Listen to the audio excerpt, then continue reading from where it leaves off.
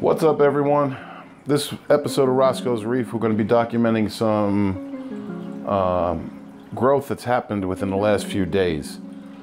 As much as I complain about these mushrooms, the last 2 days they've really grown quite large. And by large, if you can see this one over here,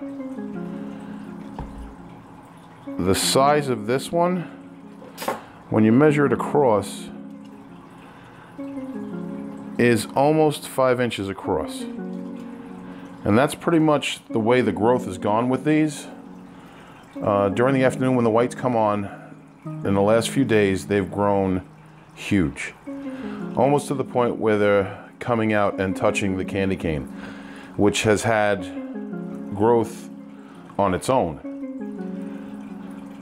Along with that, I've noticed the Hollywood Stunner used to have 3 fingers growing up out of the center. That third finger that may look like it's sticking up is actually laying down flat. And I can't really get a good angle of it, but it's starting to curve over and plate a little bit. Along with that, the purple digi is starting to stretch out more and more. And again, even though you can't get a view of it on this, the polyp extension on the red digi is getting more and more, even to the point where this piece here, the base, it's starting to, the spot right there in the center, in the lower center, is starting to come up off the base and form another finger. So something about the tank, it could also be the fact that I switched to Red Sea Coral Pro. The corals are responding to it really well. I mean, this torch coral is extending really, really high during the afternoon and evening. And the feeder tentacles are stretching out more and more, to the point where I'm worried about that guy actually being stung by it. But I am having the problem with him, and this one is growing fine in close proximity to this one, to the torch. The frog spawn is really doing well, as is the hammer. This Duncan right here is getting more and more extension on the heads, so I think I'm almost turning a corner on that. The purple candy canes in the back are doing well, as usual.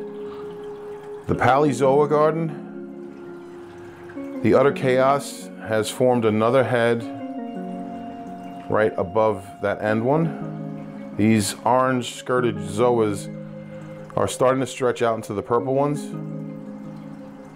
And these purple and red zoas are also starting to fill out more and more. My 8 cans, you can see the smaller heads that were in the back are starting to form and get bigger.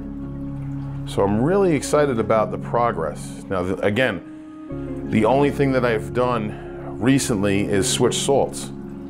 So there may be something to the fact that switching from Reef crystals to Red Sea Pro has started to spurt a growth in my tank.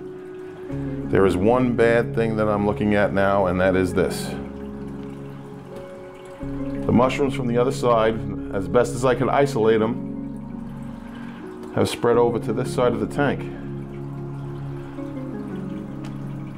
And I don't quite know, looking at it now with you,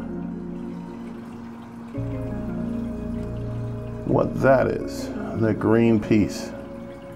But I guess I'll have to see as it grows out what it could be. So, as far as the tank, it's doing really well. My levels are a little elevated since switching, but I feel that I need to balance out my Kalkwasser